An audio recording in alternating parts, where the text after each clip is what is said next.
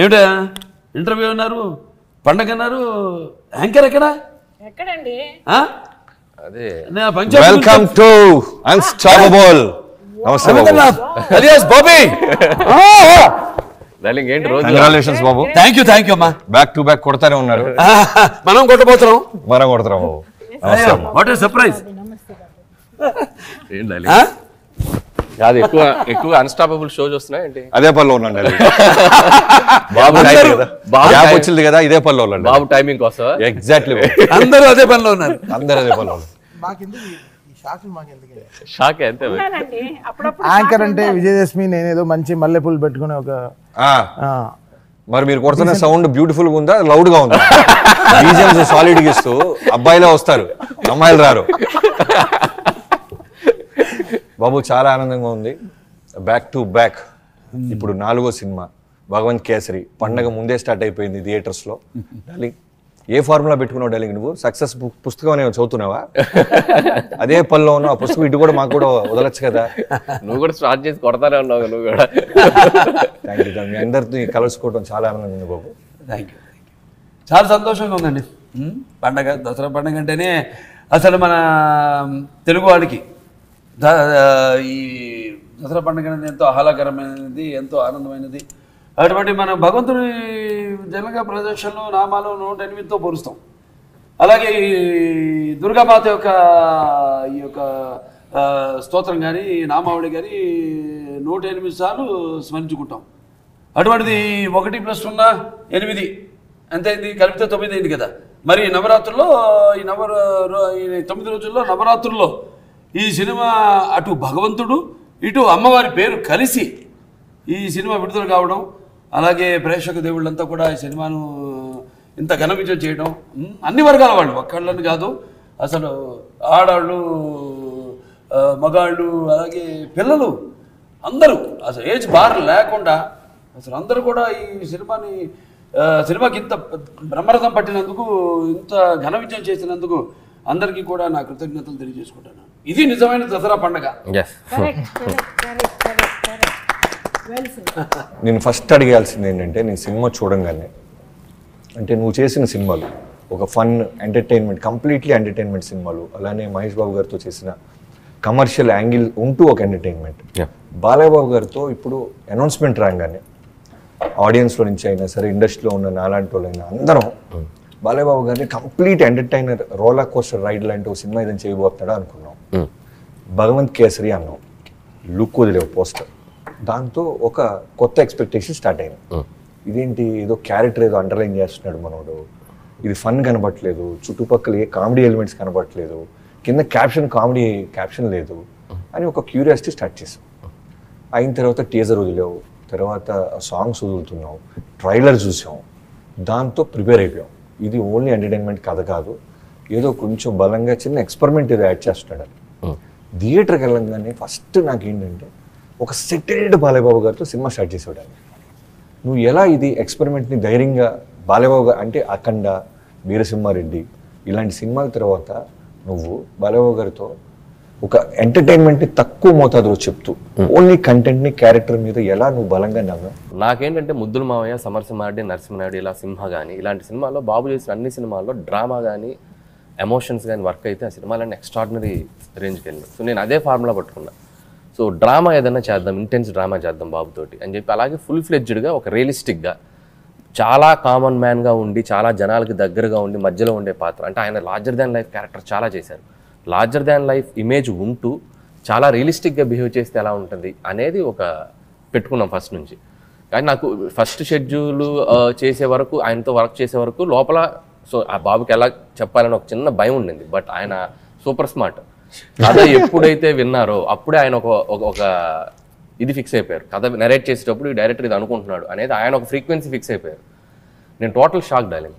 నేను సినిమాలో every sequence, every scene ఆయనతో వర్క్ చేసేటప్పుడు కానీ, ఆయన పెర్ఫామ్ చేసేటప్పుడు కానీ అస్సలు క్యారెక్టర్ దాటి ఇంచు కూడా, ఒక్కొక్కసారి ఆయన రిహార్సల్లో అనుకొని కూడా ఆయనే వద్దమ్మా ఇది క్యారెక్టర్ దాటి వెళ్ళకూడదు, ఇక్కడ ఇలాగే ఉండాలని చెప్పి ఆయనే చేసేవారు. 90% నేను ఎక్కడ వెళ్ళి చెప్పింది ఏమీ లేదు. మ్యాక్సిమం ఆయన క్యారెక్టర్ ఎక్కించేసుకొని ఆయన బాడీలోకి మ్యాక్సిమం 90 to 95% ఆయన డెలివరీ చేస్తూనే వెళ్ళిపోయారు. అండ్ మోర్ దెన్ దట్ నాకు ఇంకొక టెన్షన్ ఏంటంటే, on screen is very emotional క్యారెక్టర్ని బట్టి, off screen is very very sense of humour. ఆ కామెడీ, ఆ పంచులు, ఆ గోల అసలు నేను కామెడీ మనకు బేసిక్గా ఫన్ ఉంటుంది కదా, ఏంటి బాబులో ఇంత టైమింగ్ ఉంది 2-3 సీన్లు యాడ్ చేద్దాం అన్నంత పిచ్చి ఇది ఉండేది మాకు. సో అంత ఆఫ్ స్క్రీన్ అంత లైవ్లీగా ఉంటాను ఆయన.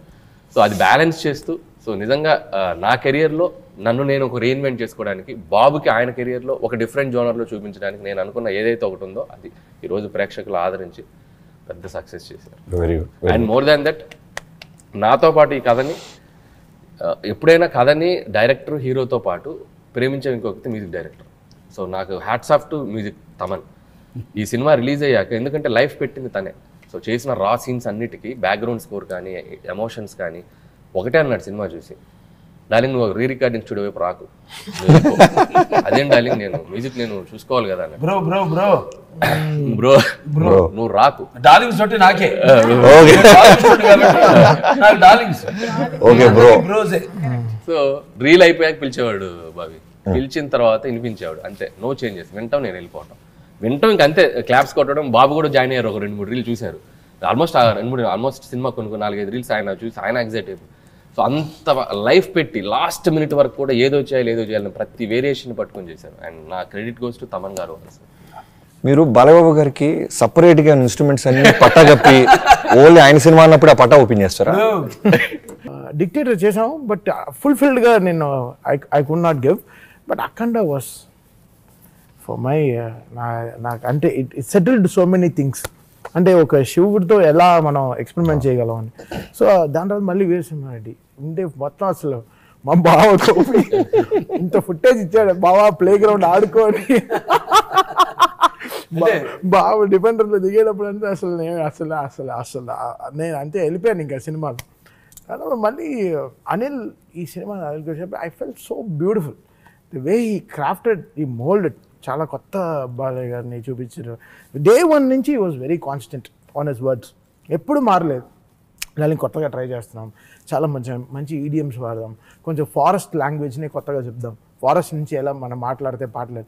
సో నాకు కూడా భీమ్లా నాయక్లో నాకు చాలా I did so much of research. అంటే ఒక ఎలా చెప్పాలి, ఒక మేకప్ లేకుండా ఒక పాట ఎలా ఉంటుంది, ఒక లిప్స్టిక్ ఒక ఏం లేకుండా ఒక రాగా పాటలు ఎలా చేయాలి. సో దట్ భీమ్లా నాయక్లో చాలా నేను డీపర్గా వెళ్ళాను, నేర్చుకున్నాను. సో ఆ things what all I learn I applied here ఈ భగవంత్ కేసరి. అది ఫస్ట్ ఎలమల మీకు కాస్ట్లీ ఉంటుంది, బట్ ఏ లాంగ్వేజ్ అర్థం కాదు. ఎలమల యాల అంటున్నారు అదే. సో ఆ వర్డ్ పట్టేటప్పుడు మాకు తట్టేసింది, ఎలా దీన్ని కొత్తగా తీసుకెళ్తాం. దాని తర్వాత ఆ ఈడియం వేసి కరెక్ట్గా. So Anil was like very pure, he set my years for this film. దాని తర్వాత వెంటనే ఉయ్యాలలాగా ఒక పాట అడిగాడు, దాని జోల పాటలాగా ఒక పాట చేద్దాం, అమ్మ దగ్గరికి వెళ్ళేలాగా ఒక పాట చేద్దాం, పాపకు పాడే పాట అని. సో అమ్మకి పాపకి ఒక ఇద్దరికి కనెక్షన్ ఉండాలి, మనం బాండింగ్ పెట్టాలి. సో 2 ఒకే ట్యూన్ పెడదాం, బట్ వేరే ఎక్స్టెన్షన్ చేస్తాను వెంటనే ఉక్లైన్ ఒకటే పెట్టుకుని ఎక్స్టెన్షన్ చేద్దాం అన్నప్పటికీ. So we felt so good. యాక్చువల్గా ఆ పాటకి పాట లేదు, మా అమ్మ పాటకి. ఫస్ట్ నేను సిచ్యువేషన్ అనుకున్నప్పుడు 4 లైన్లు సాకి వస్తే చాలు అనుకున్నాను, పాట లేకుండా మనం ఉయ్యాల పాట వెళ్దామని చెప్తే తమన్ ఇన్సిస్టెడ్ నాకు 4 లైన్లు సాకి కాదు, you can give a song, ఒక లైన్ సాంగ్ చేద్దాం. So maybe this is lead to that song. So నేను సాకిని బ్రో దాన్ని సాంగ్గా తీసుకున్నారు. సో అప్పుడు అది ఇంకా హార్ట్ వచ్చింది ఆ సిచ్యువేషన్. 1 and 2 రీల్స్లో బ్యాక్ టు బ్యాక్ వస్తుంది. So I wanted to stitch కరెక్ట్గా, బికాస్ ఈ సినిమాకి నేను ఏంటంటే బాలయ్య గారికి వాళ్ళ అమ్మ అంటే చాలా ప్రాణం. సేమ్ టైం శ్రీలీల తన కూతురుగా ఈ టుక్ ఇన్ అవర్ లైఫ్. మీరు గుడ్ టచ్ బ్యాడ్ టచ్ సీన్లో కూడా చూస్తే ఇది ఈరోజు మామూలుగా ట్రెండ్ అవ్వట్లేదు ఆ సీన్. సో అది కూడా కరెక్ట్గా, so the respect he has on women అది ఎలా చూపించాలి. సో డే 1 నుంచి అనిల్ మేము we wanted to crafted on that lyric. So ఈ సినిమా అంత లౌడ్గా ఉండదు background score, but same time వచ్చే ప్లేస్లో ఇంకా ట్రైలర్ ఒకటి చూపించాడు నాకు. అసలు నేను షాక్ అయిపోయాను ఆ ట్రైలర్ చూసి. వచ్చి కూర్చున్నారా ధమ్మనికి వచ్చి భగవంత్ కేసరి అన్న వెంటనే నేను షాక్ అయిపోయాను. అయ్యో ఓకే అనిల్ ఏదో చేస్తున్నారని చెప్పి అప్పుడు అసలు అనిల్ కూడా షాక్. అనిల్ కూడా నేను ఒక పాట చేస్తానని తెలియదు. తర్వాత నేను నిట్ట నీళ్ళు అని చేసా. టీజర్ చూసి వచ్చిన పాట, టీజర్ చూసి ఒక పాట చేసేసా. ఓకే అనిల్ లేదు, మనం ఏదో పాట చేయాలి, ఆయన కోపానికి ఒక పాట చేయాలి, ఆయన ప్రాణానికి ఒక పాట చేసేసాం. ప్రాణానికి ఒక పాట చేసేసాం ఉయ్యాలో. సో ఆయన కోపానికి ఒక పాట చేయాలి, ఒక లీడ్ కావాలి. ఎందుకంటే మామూలు సైజు కాదు కదా బాలయ్య గారు అంటే, ఆ సైజు ఉంటుంది కదా థియేటర్లో.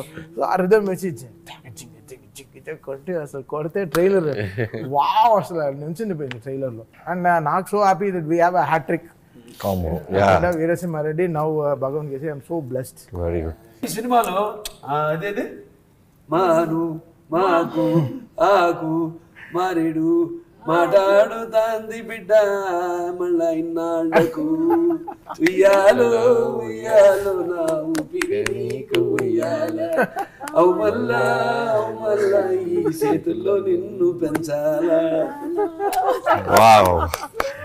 అమ్మ తల్లి ఆ తిరుక్కు అసలు ఆవిడ జయచిత్ర గారు చేయడం, తర్వాత ద వే అసలు he has composed it and what the content ఏదైతే డైరెక్టర్ గారు ఇచ్చారో ఆయనకి, ఆ పిక్చరైజేషన్ ఎక్స్ట్రాడినరీ.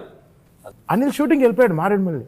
షూటింగ్ వెళ్ళిపోతే నాకు షాక్ వచ్చింది. ఎలా అనిల్ వెళ్ళిపోతున్నాను అయిపోతే అక్కడ 4G నెట్వర్క్ కూడా లేదు. సరే ఎలా అంటే, సరే మీరు షూటింగ్ కెమెరా ఆన్ చేసే లోపల పాట పంపిస్తారు. సో పాట ముందే వచ్చింది షూటింగ్ లేదు యాక్చువల్గా. బట్ అతను చాలా నాకు నా మైండ్లో ఎంత ఫీడింగ్ ఇచ్చాడంటే, ఆ ఫీడింగ్ ఆ సినిమా అంతే కరెక్ట్గా ఇన్స్టాల్ చేయాలి ఒక మైండ్లో. అందరూ ప్రేమించి చేశారనేది అయితే కనపడుతుంది. ఎందుకంటే ఇప్పుడు జనరల్గా బాలకృష్ణ గారు ఒక ఇంట్రో కనపడంగానే ఒక మ్యాసివ్ ఫైట్ తర్వాత ఒక సాలిడ్ సాంగ్ వస్తుందని ఎక్స్పెక్ట్ చేస్తాం. దాన్ని బ్రేక్ చేసి ఒక మదర్ సాంగ్తో స్టార్ట్ చేయటం అంటే, ఒక డైరెక్టర్ని హీరో నమ్మాలి, వాళ్ళిద్దరి మధ్య బాండింగ్ని ఆ మ్యూజిక్ డైరెక్టర్ అర్థం చేసుకోవాలి. ఇంత బ్యూటిఫుల్ క్రాఫ్ట్మెన్షిప్ ఉంది కాబట్టి ఆ ఫస్ట్ పావు గంటలో మనకి రెస్పెక్ట్ వచ్చింది. ఇది ఒక emotional journey of Bhagavanth kesari. ఈ సినిమా చూసిన అందరూ బలంగా చెప్పేది, జనరల్గా వచ్చి బాలకృష్ణ గారు అని మాట్లాడతారు, భగవంత్ కేసరి అని ఒక క్యారెక్టర్ గురించి మాట్లాడుతున్నారు. అది ఎస్పెషల్లీ నువ్వు రాసుకోవటం కన్నా ఆయన నమ్మటం, దాన్నే ప్రొటెక్ట్ చేసేలాగా, దాన్ని ఎలివేట్ అయ్యేలాగా చాలా ఆస్పెక్ట్స్ నమ్మటం అనే దాని గురించి వస్తే బాబా మెసేజ్ మెసేజ్ మెయిన్ అంటే, ఇప్పుడు శక్తికి నిర్వచనం ఆడదు, అలాగే యుక్తికి నిర్వచనం ఆడదు, భుక్తిలా కడుపు నింపేది ఆడది, అలాగే జన్మనిచ్చేది అంటే రక్తాన్ని ధారపోసి ఒక మనిషికి జన్మనిచ్చేది ఆడది. అదే అదుపు తప్పి ప్రవర్తిస్తే మట్టి కనిపించేది కూడా ఆడదే. మరి అటువంటి ఆడది ఒక తల్లిగా, అలాగే అటు ఒక శ్రీలీల క్యారెక్టర్, ఒక బిడ్డగా, ఒక సైకాట్రిస్ట్, ఒక కాజు, డిఫరెంట్ ఆ లేడీస్ యొక్క క్యారెక్టర్స్ అసలు ఎక్స్ట్రాడినరీగా ఇంప్లిమెంట్ చేయడం, ఆ క్యారెక్టర్స్ ప్లాంట్ చేయడం సినిమాలో, వాటికి 100% జస్టిఫై చేయడం. Hats off Anil. నేను చాలా బ్యూటిఫుల్ ట్వీట్స్ చూశాను అనిల్ గురించి. ఎంత బ్యూటిఫుల్గా రాశారంటే, అసలు ఎవరిని ట్యాగ్ చేయలేదు, భగవంత్ కేసరి ఎవరిని ట్యాగ్ చేయలేదు, అనిల్ రావుపుడి కుదోస్ అని 4 క్లాప్లు పెట్టారు. అది దట్స్ ద బ్యూటీ థింగ్ కదా, దట్స్ హౌ కదా. సో మనం all respect the captain. Cinema అతను ఏం మైండ్, ఓహో డైరెక్టర్ అతనే ఆలోచిస్తున్నాడు, ఏం చెప్తున్నాడు, because handling 24 crafts, having such a big star is something different, chala different. Because Ram Prasad garu, the way he's finally what the director imagines. Cameraman and director ante they are like wife and husband. Single lagapothe mottam teda babu director ante emundi చూపించేది cameraman. So cameraman Ram Prasad garu and Rajivan garu, ఆ director and action Venkat. ఈ ముగ్గురు మనకేంటంటే, నాకు ఈ సినిమాకి వచ్చేసరికి ప్రతిదీ కూడా వీఆర్ ఆల్ టీమ్ ముందే వర్క్ చేసుకునే వాళ్ళం, సెట్స్. సో రామ్ ప్రసాద్ గారు ముందే, ఆయనకు అసలు నిజంగా ఆయన అన్ని సినిమాలు చేసి చాలా ఎక్స్పీరియన్స్ ఉన్న cameraman. Still like school student లాగా వచ్చి కూర్చొని లైటింగ్ ప్యాటర్న్స్ ఏం చేద్దాం, మీరేమనుకుంటున్నారు, మీరు ఎలా చూస్తున్నారు సీన్స్ అని చెప్పి కూర్చునేవారు. ఆ టైం స్పెండ్ చేయడం వల్ల మా అందరికీ ఆ స్పేస్ దొరికింది. అండ్ ఇందాక మీరు అడిగిన దానికి ఇంకొకటి చెప్పాలి నేను బాబీ. బాలయ్య బాబు గారి సినిమాల్లో మనం చిన్నప్పటి నుంచి చూస్తూ వచ్చాను నేను. ఆయన సినిమాలు యాజ్ ఎ ఫ్యాన్గా చాలా ఎంజాయ్ చేసిన సినిమాలు ఉన్నాయి. ఎక్కడో చోట ఆయన బ్లాక్ బస్టర్స్ అన్నీ తీస్తే ఆ స్త్రీ శక్తి అనేది బాగా ఎలివేట్ అయి ఉంటాయి, గమనించి చూడండి అన్ని సినిమాల్లో. సో లేటెస్ట్గా చూస్తే కంటెంట్ వైజే కాకుండా అవతల ఆర్టిస్ట్కి పెర్ఫార్మెన్స్ చేయడానికి కూడా ఇంత పెద్ద స్టార్ అయ్యండి. వీరసింహారెడ్డిలో వరలక్ష్మి శరత్ కుమార్ అవును ఆ స్పేస్ ఆల్మోస్ట్ ఆయనకి ధీటుగా పెర్ఫామ్ చేసే స్కోప్ ఉంటుంది అక్కడ. బట్ ఈ నెవర్ ఇన్సిస్ట్ సమ్వన్ నో నాకు ఆ పాత్రే ఎలివేట్ అవ్వాలి, ఆ పాత్ర నా పాత్ర ముందు ఉండకూడదు అనే ఫీలింగ్ ఉండదు. సో దట్స్ వై సినిమాలన్నీ మనకు ఒక నెక్స్ట్ లెవెల్కి వెళ్తున్నాయి, సినిమాలన్నీ ఎక్కువ రోజులు గుర్తుండిపోయేలా అవుతున్నాయి. సో ఈ సినిమాలో కూడా క్లైమాక్స్ శ్రీలీల ఫైట్ కానివ్వండి, శ్రీలీల పెర్ఫామ్ చేసేటప్పుడు ఎదురుగా ఆయన ఉన్నప్పుడు ఆయన ఆ కంఫర్ట్ ఇవ్వటం కానివ్వండి. సో అది లేకపోతే వీ కాంట్ ఎవ్రీబడి. సో ఆయన కంఫర్ట్ మాకు ఇవ్వకపోయి ఉంటే యాజ్ ఎ డైరెక్టర్గా నేను కానీ ఆర్టిస్టులు కానీ ఎవ్వరం ఈరోజు ఈ సినిమాని ఎంత అవుట్పుట్ ఇచ్చిండేవాళ్ళు. క్రెడిట్ నాకు, నన్ను అడిగితే I give to Balayya Babu. Great. కాదా అండి, ఏదన్నా కాదా బాబు మీకు అనిల్ ఫస్ట్ వచ్చి చెప్పినప్పుడు మీకు క్యారెక్టర్ నచ్చిందా, టోటల్ కథ నచ్చిందా బాబు? భగవంత్ రెండు. ఇప్పుడు అనిల్ తర్వాత నేను చేస్తాను బాలబాబు గారితో. సో నెక్స్ట్ బాబు డైరెక్టర్ ఆయన. నేను ఫోన్ చేసి డార్లింగ్ ఏదో సీన్ చూపించి డార్లింగ్ ఏదో ఒకటి చూపించడానికి నేను బాలబాబు గారు ఎలా ఉంటున్నారో ఆ సీన్ గురించి నాకు క్యూరియాసిటీ ఉంటుంది కదా. నెక్స్ట్ చేయబోతున్నాం, మనం ఎలా ఉండాలి, ఎలా చేయకూడదు, ఎలా అప్డేట్ చేయాలి.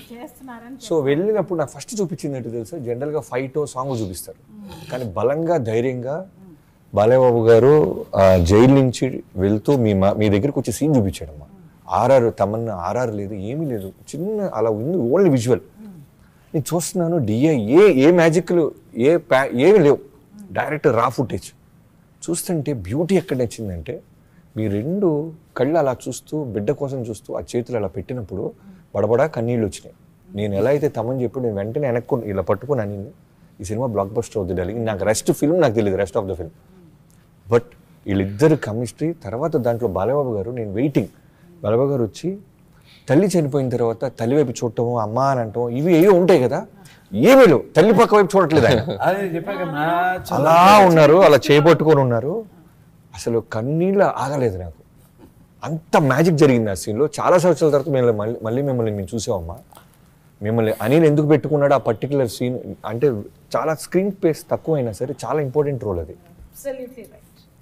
చాలా రోజుల తర్వాత భగవంత్ కేసరి అనే ఒక గొప్ప సినిమాలో నేను ఫుల్గా రావక్కర్లేదండి. నాకు ఆ ఒక్క బిట్టు చాలు. మా అనిల్ గారు నన్ను ఈ క్యారెక్టర్ చేయడానికి ఎంత గొప్పగా నన్ను కన్విన్స్ చేసి ముద్దుగా చెప్పి ప్రేమతోటి, అమ్మ ఈ 7 రోజులు వస్తుంది వర్క్, మీరు అక్కడ ఉండాలి ఆ క్యారెక్టర్కి అని చెప్పి నన్ను కన్విన్స్ చేసి నన్ను ఎంత చక్కగా తీసుకొచ్చారంటే నిజంగా ఇవాళ నాకు ఇంత పేరు ఇంతమందిలో first credit goes to him. And next, not only next, he is the ultimate, the greatest hero and very affectionate person. And producer గారికి అందరికీ, తమన్ బాబు అందరికీ నా ధన్యవాదాలు మొదలు చెప్పుకుంటున్నానండి. నా ధన్యవాదాలు మళ్ళీ చెప్పుకుంటున్నాను. నన్ను మళ్ళీ మీ దగ్గరికి తీసుకురావడానికి ఒక అవకాశం భగవంతుడు ఇచ్చాడు అంతే. నాకు చాలా కాలం తర్వాత మళ్ళీ మీరు మా తెలుగు ఇండస్ట్రీకి రావటం మా అందరికీ చాలా ఆనందంగా ఉంది, పైగా ఒక ఇంపార్టెంట్ క్యారెక్టర్లో. ఈ పండగప్పుడు ఈ సినిమా గురించి మీరు ఒక్క వర్డ్లో చెప్పాలంటే చెప్పగలరు? బనో బేటీ కో షేర్. ఇది double Dhamaka, Dasara Dhamaka. Not only for state, for the world I can say. Great moral and message ఇచ్చేసారు ఈ సినిమాలో. ప్రతి అమ్మాయిలు ఎలాగా పెరగాల, ఎంత ధైర్యంతో ఉండాలా, విత్ సెంటిమెంట్స్, ఇంటి సెంటిమెంట్స్ వదలకూడదు, పద్ధతులు బాధ్యతలు వదలకూడదు, ప్లస్ ఎలా పెరగాలి అనేది great message has been given through మా బాలయ్య గారు, బై అనిల్ గారు అండ్ మా తమన్ గారు. Music Hess been wonderful and I'm very very happy. ఈ దసరాకి నేను మీ అందరితో ఇక్కడ కూర్చోవడం, నాకు ఆ భగవంతుడు ఈ సందర్భం ఇవ్వడం నాకు చాలా చాలా సంతోషంగా ఉంది. మా ప్రేక్షక మహాశైలికి నా ధన్యవాదాలు, వందనములు తెలియజేసుకుంటున్నాను. నమస్కారం. ఈ సినిమాలో ఇంకో చాలా ఇంపార్టెంట్ థింగ్ అంటే బికాస్ బాలయ్య గారికి యాంటగనిస్ట్ ఎలా ఉండాలి, బట్ నాకు ఒకే పెద్ద టాస్క్, అంటే అనిల్ ఇచ్చిన నాకు పెద్ద ఎగ్జామినేషన్, తన థీమ్ ఎలా చేస్తామని. So that was like very big, నాకు ఒక ఛాలెంజ్ ఇచ్చేసాడు. బికాస్ తను లోలో మాట్లాడుతున్నాడు, చాలా బయాస్గా మాట్లాడుతున్నాడు. డబ్బింగ్ అనే చెప్పాడు, అదే ఆయనే చెప్పాడు, ఆయన ఓన్ డబ్బింగ్ చెప్పాడు. ఆ డబ్బింగ్ దాటి మ్యూజిక్ ఎలా వినపడాలి. సో చాలా లోగా, ఏంటి బాబాయ్ బాగున్నావా, ఏంటి యాంకరింగ్ ఎత్తావు అంత ధైర్యం ఏంటి నీకు మళ్ళీ తిరిగి ఇలా ఇలా ఇలా మాట్లాడుతున్నాను. సో దీనిపైన ఆ మ్యూజిక్ ఎంత సాఫ్ట్గా ఉండాలి, ఎంత క్రీమీగా ఉండాలి. ఇట్స్ లైక్ ఈ బన్ మస్కాలా ఉండాలన్నమాట. బన్ అర్జున్ రాంపాల్ అంటే మస్కాలా ఉండాలి మ్యూజిక్. సో సో చాలా ఎక్స్ప్లోర్ చేస్తే తర్వాత సితార్ మ్యూజిక్ ఒకటి దొరికింది అండ్ దట్ వాజ్ వావ్ అనిపించింది. తనకి సాడ్నెస్ అండ్ సేమ్ టైం ఇండియాలో నంబర్ 1 బిజినెస్ ఎంటర్ప్రెన్యూర్ అవ్వాలని అన్ని కసి ఉండాలి. Same time is got a little sadism in it. తన కొడుకుని కూడా తను వదిలేసుకొని he wants to become number 1 అనే ఒక సాడిజం కూడా ఆయనకు ఉంది, to become the number 1 in the world అనేది. సో అది ఎలా క్రాఫ్ట్ చేసి తీసుకురావాలి. So that was like master stroke. అది Arjun Rampal coming to this film was complete master stroke because film tired అవ్వట్లేదు. ఇట్ వాస్ గోయింగ్ లైక్ అలా వెళ్తుంది, అలా కూల్గా వెళ్తుంది, అలా రోల్స్ రాయిస్ వెళ్తున్నట్టే వెళ్తుంది అలా చక్కగా. టైర్డ్ అవ్వట్లేదు సినిమా. సో అది వెరీ ఇంపార్టెంట్. జనరల్గా విలన్స్ వస్తే మనం ఏం చేస్తాం, జో అలా కొట్టేస్తాం. అది కాకుండా ఈ సినిమాలోకి వచ్చే అసలు దాన్ని కూడా కరెక్ట్గా అతను పెట్టే ఛాలెంజెస్ కూడా బాలయ్యబాబు గారు. నాకు ఛాలెంజ్ ఏంటంటే ఇతని టెంపో అతని టెంపో పడకూడదు. సో నిట్ట నిలువు టెంపోలోనే అతని మ్యూజిక్ కూడా చేసేసాను.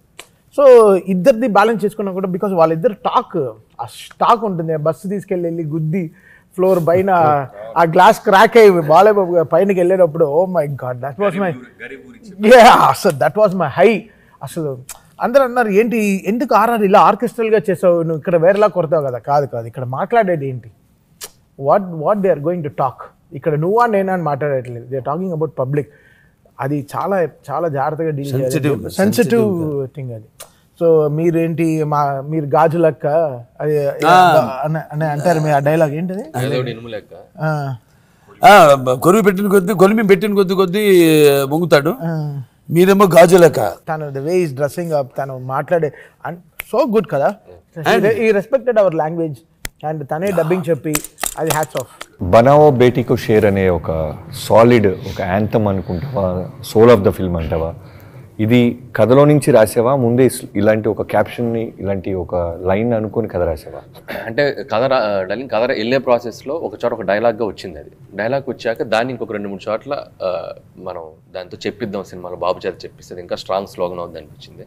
అండ్ బేసిక్గా ఒక ఫోబియాగా ఒక వీక్గా ఉన్న ఒక అమ్మాయిని ఎలా స్ట్రాంగ్ చేశారనే కథకి. సో ఇది యూనివర్సల్ చేయడానికి మనకు good touch bad touch scene ఈరోజు one of the highlight of the film. Extraordinary scene, చాలామంది అప్రిషియేట్ చేస్తున్న సీక్వెన్స్. అండ్ సినిమాకి అది అవసరమా, స్క్రీన్ ప్లేలో అది ఇరికిద్దా లేదా అనేది పక్కన పెడితే సమాజానికి మనం సినిమా ద్వారా అనుకున్నప్పుడు చెప్పేటమే. కరెక్ట్, ఎవరు అడగట్లేదు ఇప్పుడు. చెప్తున్నా నేను. ఇంకా మనకేంటంటే నేను దానికి అందుకే కోచ్ సీన్లో అక్కడే కోచ్ని రియలైజ్ చేయొచ్చు, బట్ రియలైజ్ చేయకుండా సీక్వెన్స్ చేసి సీన్ ఎండ్కి కోచ్ దగ్గరికి రియలైజ్ చేసాం, దాన్ని బ్యూటిఫుల్గా మ్యాచ్ చేసాం. నాకెందుకంటే అక్కడక్కడ సొసైటీలో జరిగిన ఇన్సిడెంట్ చూసినప్పుడు ఈ చైల్డ్ అబ్యూజ్లు జరిగినప్పుడల్లా చాలా బాధ అనిపించేది. అండ్ బీయింగే నాకు ఒక డాటర్ ఉంది, చిన్న పాప ఉంది. ఇంట్లో మనం వాళ్ళకి ఏం కమ్యూనికేట్ చేసి చెప్పగలం, స్కూల్లో వాళ్ళకి చెప్పేటప్పుడు అది ఎంతవరకు కమ్యూనికేట్ అవుతుందో నాకు ఒక చిన్న ఫీలింగ్ ఉండేది. బట్ ఈ కథ అనుకున్నప్పుడు, ఈ ఐడియా వచ్చినప్పుడు బాలకృష్ణ గారు లాంటి ఒక మాస్ హీరో, బాలకృష్ణ గారు లాంటి ఒక వాయిస్ కనుక ఇది చెప్పగలిగితే చాలా మందికి అది ఒక వెరీ గుడ్ థాట్, బలంగా బ్రెయిన్లోకి వెళ్ళింది ఇప్పుడు అనేది నాకు అనిపించింది. నిజంగా బాబు ఆ స్టేజ్ మీద అది పెర్ఫామ్ చేసేటప్పుడు నేను చూసేటప్పుడే, ఆయన యాక్ట్ చేసేటప్పుడు లైవ్లోనే నాకు గూస్ బంప్స్ వచ్చినాయి. సో అంత ఎక్స్ట్రాడినరీగా దాన్ని ఆ పిల్లలకి అంత క్యూట్గా వాళ్ళకి అర్థమయ్యేలాగా సో చెప్పారు. మన నారాయణ గారు వాళ్ళ పాప బాబు సినిమా నుంచి వస్తుంటే, సినిమా చూసి వస్తుంటే కారులో కూర్చుంటే బాయ్ ఊరికి ఇట్లా బొగ్గ పట్టుకున్నాడండి. It's not like it's a good touch only, but still she complaint to her mother. చెప్పింది అమ్మనంట. అంటే సంహౌ సినిమా చూసినప్పుడు ఎక్కడో చోట ఒక చిన్న ఇంపాక్ట్, చాలా విషయాలు కొంతమంది తెలుసో తెలియకో సినిమాని కొంతమంది చిన్న చూపు చూస్తుంటారు, కానీ సినిమాలో ప్రభావం ఎక్కువ ఉంటుంది. మనం చెప్పితే నిజంగా రూట్స్కి వెళ్తుంది. ఎందుకంటే ఈ సినిమాలో ఆ సీన్ పర్టికులర్గా చాలా యాక్షన్ సీక్వెన్స్లకో, ఒక ఇంట్రోల్ బ్లాక్కో, హీరో ఇంట్రడక్షన్కో క్లాప్స్ వస్తాయి కదా, but whole auditorium including in multiplex claps కొడుతున్నారు. Standing ovation, good touch bad touch. బీయింగే నాకు 5 ఏళ్ల పాప ఉంది, స్కూల్లో వాళ్ళు ఎలా చెప్తారో ఏంటో మనకు తెలియదు, కానీ నేను సినిమా తీసుకెళ్ళి సెకండ్ షోకి చూసింది, తనకి జీవితాంతం గుర్తుండిపోతుంది. కరెక్ట్. స్కూల్స్ కూడా ఆ క్లిప్ వరకు స్కూల్స్ లో కూడా ప్లే సెషన్స్ కూడా ఇస్తున్నారు అందరూ చెప్పేవాళ్ళు, చూసిన వాళ్ళు. ఇంకోటి షార్ట్ తీసేటప్పుడు లాస్ట్ డైలాగ్ ఉంటుంది, ఏది అది నీ ఫ్రెండ్ అయినా కావచ్చు, నీతో ఆడుకునే స్నేహితుడైనా కావచ్చు, లేకపోతే నీ పాఠాలు చెప్పే మాస్టర్ అయినా కావచ్చు, అంకుల్ అయినా కావచ్చు, అదే ఇంట్లో నీ తండ్రి కావచ్చు, అంకుల్ కావచ్చు, అన్నైనా సరే, తమ్ముడైనా సరే, ఆఖరికి నీకు చిన్న పాజ్ ఇచ్చి కన్న తండ్రి అయినా సరే ఊకోవద్దు, ఉరుక్కుంటా పోయి అమ్మకి చెప్పు, అమ్మ ఊకోదు, అమ్మ కూడా ఊకోవద్దని. చూడండి, దట్స్ వాట్ వాట్ అబ్బా ఆ రీ రికార్డింగ్ చెప్తున్నా కళ్ళలో నీళ్ళు వస్తాయి. లేదు మనం ఎప్పుడు ఒకటే నేను నమ్ముతాను, ఒక మంచి సీన్ని మనం చెడపాం, మంచి సీన్ని మనం ఇంకా బాగా ఎలివేట్ చేసే చెప్తాం. అక్కడ సీన్లో ఎమోషన్ లేకపోతే నేను ఎంత కొట్టినా వర్కౌట్ కాదు. నేను ఏం చేసినా ఎవడి వల్ల అవ్వదు. నువ్వు చచ్చిన శవం తీసుకొచ్చి బతికించమంటే ఎలా? అంతే లాజిక్ ఇక్కడ. నువ్వు రివ్యూలు రాసుకుంటారు, ఇష్టానికి రాస్తారు, ఎవరైనా ఎక్కువ మాట్లాడేస్తానేమో నాకు గోపం, because I see the reviews. చెప్తున్నాను బ్యాక్గ్రౌండ్ స్కోర్ అంటారు కానీ, బట్ అక్కడ మ్యాటర్ లేకపోతే నేనేం చేయను. అక్కడ వాళ్ళు ఇవ్వాలి, because Anil give a beautiful film. Akhanda worked. నేను అతన్ని బాలయ్య గారిని శివుడు లాగా నేను నమ్మేసాను. ద వే అసలు ఆ సీన్లో ఎలా ఆయన తీసుకున్నారు, ఆ పాప దెబ్బ దగ్గర పగిలేటప్పుడు ఆ ఇంటర్వెల్లో ఎలా ఉంటుంది, ఆయన కంటి తెరిచి చూస్తే ఆ శివుడు ఆ షాట్ వచ్చినప్పుడు ఇంకా వెళ్ళిపోయింది, గూస్ బంప్స్. అంతే, కొట్టరా, నువ్వు కొట్టపోతే నువ్వు వేస్ట్ రా అన్నట్టు నాకు సినిమా నాకు సవాల్ ఇచ్చింది. అలా ఉండాలి సినిమాలన్నీ, because this film is completely different. But the way Anil took the stride of having such a big stature man. అంటే సొసైటీలో కూడా ఆవిడ జయతేజ గారు చెప్పారు కదా, ఇలా హాస్పిటల్ అని. సో హ్యావింగ్ హిమ్ చెప్పడం, ఈ ఉమెన్ సెంట్రిక్గా ఈ విషయాలు కూడా చెప్పడం అనేది such a beautiful thing. Hats off to Anil first of all. చాలా బిగ్ థింగ్, బికాస్ లేదు ఎప్పుడు ఇప్పుడు మళ్ళీ అండ్ అని చెప్తాను Frank, because I am a fans. వాళ్ళిద్దరు నేను పెట్టి ఇచ్చాను, నాకు వాళ్ళ పైన ఉన్న నమ్మకం. టైటిల్స్ వాడతాం, అవును, మ్యూజిక్ డైరెక్టర్స్ కి అది ఒక పెద్ద ట్రంప్ కార్డ్ లా ఉంటుంది. సినిమా అది వాడితే ఎనర్జీ వస్తుంది. దీంట్లో భగవంత్ కేసరిని ఎలా వాడాలి? భగవంతుని వాడలేను, అది కొంచెం సాఫ్ట్ గా ఉంది ఆ పేరు. కేసరి నాకు నచ్చింది, అందుకే కేసరి అనుకుంటా. అది నాకు చాలా, అది బికాస్ కేసరి అంటే లైనే కదా, సో దాన్ని సింహం. సో అది నాకు ట్రంప్ కార్డు దొరికింది.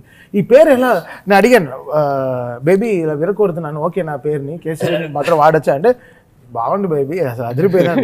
Because Anil was like such supportive. నేను చెప్పాను అన్ని నిజంగా లేదు, నేను చెప్పాను సినిమా చూసి నా 10 రోజులు నేను నోట్స్ రాసుకున్నాను. 11 రోజులు ఏం డార్లింగ్ ఏం చూపించట్లేదు, ఉండు డార్లింగ్ నాకే ఇంకా ఏం రావట్లేదు. వెరీ గుడ్ టీమ్, ఇక నమ్మేస్తారు అంతే, అలా ఉండాలి. అంటే మన నారాయణ గారు కానివ్వండి, సాయి గారు కానివ్వండి, లేకపోతే అమ్మిరాజు గారు కానివ్వండి, ఎడిటరు, అలాగే వెంకట్ మాస్టర్ గారు, very good team. Producer also, producer కూడా ప్రొడ్యూసర్ లాగే చూడలేదు, వాళ్ళిద్దరు మంచి ఫ్రెండ్స్ గా చక్కగా జాలీగా హ్యాపీగా. డబ్బు కోసం కాదు, పోతే పోయింది, మంచి సినిమా చేద్దాం, ఆ ప్రయత్నం మనం చేయాలి. ఆ ప్రయత్నం చేస్తే నన్ను పట్టుకున్న ప్రయత్నమే కదండి ఇది. లేకపోతే వేరే ప్రొడ్యూసర్ అయితే ఏమంటారు, మన డైరెక్టర్ గారితో అది ఏంటండి బాలకృష్ణ పెట్టి బచావ్ బేటీ ఏంటండి, బలవ బయటకు షేర్ ఏంటండి, వద్దండి మనం మంచి యాక్షన్ గీక్షన్ బ్రహ్మాండంగా మసాలా సినిమా. ఇట్ ఈస్ చిన్న మసాలా అని కాదండి, ఈ కమర్షియల్ అని కాదండి, చిన్న పిక్చర్ అయినా పెద్ద పిక్చర్ అయినా, పిక్చర్ హిట్ అయితే it is a big hit. చిన్న సినిమా అయినా పెద్ద సినిమా హిట్ అయితే it's a hit, industry hit అది అంతే. ఈ సినిమాలో ఇంకొక పక్క ఫ్యాన్స్ కి ఫీస్ట్ అయ్యే ఒక కమర్షియల్ సాంగ్ ఉందని విన్నా. దాన్ని కథ కోసం మీ అందరూ కలిసి నిర్ణయం తీసుకొని కథ కోసం, కథ ఫ్లోకి వద్దు అని తీసేసిన తర్వాత నిర్మాతలు కూడా దానికి అగ్రీ చేసి హీరో గారు కన్విన్స్ అయ్యి మీరు అందరు కలిసి ఆ సాంగ్ దాచిపెట్టారని విన్నా. అది ఎంతవరకు నిజం, దాన్ని ఎప్పుడు రిలీజ్ చేస్తున్నారు? బాగా ఇష్టమైన పాట బాబుతో దంచవే మేనత్త కూతురికి మళ్ళీ ఒకసారి డాన్స్ చేయించాలనేది నా కోరిక. As a fan I want to see him like that. Retro remix చేసి చిన్న టచ్, దాన్ని ఎంత బాగా తమన్ గారు దాన్ని చిన్న ఆ టచ్ ని భలే బ్యూటిఫుల్ గా కంపోజ్ చేశారు. అది ఒక 1.5 minute హైలైట్ ఉంది. సో దాన్ని ఇప్పుడు కథకి డిస్టర్బెన్స్ లేకుండా మొదటించండి అన్ని రెట్రోలు వాడుకుని, నా పాట కూడా వాడుకుని, ఫస్ట్ పిక్చర్ పటాసులో నేను కూడా వాడుకుని, నా సొంత సినిమా నేను చేసుకోగలుగుతాను. నేడే ఈనాడే కరుణించే నన్ను చెల్లి కాడే అని నాన్నగారి బలి తమ్ముళ్ళు అది తీసుకెళ్లి దాంట్లో పెట్టాను. అదే ఈయన బాగా తెలుసు నాకు. నేను చెప్తుంటాను నా లెక్కల గిక్కలు ఏ సంవత్సరం ఏంది నా రికార్డులన్నీ నాకు తెలియదు. నా ఫ్యాన్ని కూర్చోబెట్టి అడగండి, అన్ని చెప్తారు లెక్కలతో. ఏ థియేటర్లు ఎంత కలెక్ట్ చేసింది, ఏ జిల్లాలో ఎంత కలెక్ట్ చేసింది, మొత్తం అన్ని డీటెయిల్స్ చెప్తాను.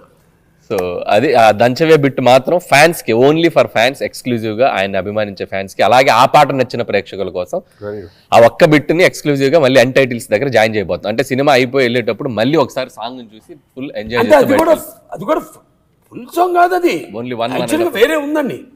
ఫస్ట్ బిగినింగ్ అంతా ఒక 3.5 minutes అంతే, 3.5 minutes వేరే పాట, లిరిక్ వేరే సాంగ్. అది చివరిలో 1.5 minutes ఈ రెట్రో యాడ్ చేసాం ఒరిజినల్ పాటలో.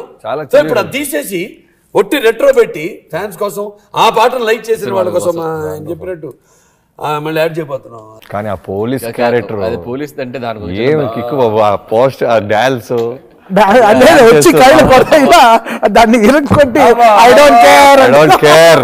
నాకు ఒకటైతే అనిపించింది, రౌడీ ఇన్స్పెక్టర్ ఇన్స్పిరేషన్ అడాప్టేషన్ లో ఒక హైయో ఉంది. దానికి ఒక చిన్న ఫ్లాష్ బ్యాక్ ఉంది, దానికి ఒక పెట్టకథ ఉంది. చెప్పండి. అసలు యాక్చువల్ గా బాబుతో నేను 100th ఫిల్మ్ కి దిల్ రాజు గారు నేను కలిసి బాబుని గెలిచాం. అప్పుడు నేను ఒక పోలీస్ కథ చేశా, రామారావు గారు అని టైటిల్ పెట్టుకున్నాను నేను. అప్పుడు అది టైటిల్ బయటకు వచ్చింది. ఇంకా అప్పుడు ఏంటంటే 100th ఫిల్మ్ దానికి కొద్దిగా ఇంకా పెద్ద స్కేల్లో చేద్దాం అని చెప్పి బాబు అనే ఆ మైండ్ సెట్ లో ఉన్నారు. అప్పుడు నా దగ్గర పూర్తి కథ లేదు. మేబీ పూర్తి కథ చెప్పుంటే ఎలా ఉండేదో తెలియదు, జస్ట్ ఐడియాగా ఉంది. ఐడియాగా ఉన్నప్పుడు ఆ క్యారెక్టరైజేషన్కి ఒకటే డైలాగు, నాకు నచ్చని ఫేస్ చూస్తే నరం కట్ అయింది, ఇట్లా వైల్డ్గా రియాక్ట్ అవుతా అనేది ఒక డైలాగ్ ఉంది అంతే క్యారెక్టరైజేషన్. అది చేసి వదిలేసి ఆ తర్వాత. అండ్ ఈ సినిమా రన్నింగ్లో కథ చెప్పిన తర్వాత ఫస్ట్ ఇది టోటల్గా ఒక ట్రైబ్ క్యారెక్టర్, రూట్స్లో ఉండే ఫారెస్ట్లో ఉండే క్యారెక్టర్.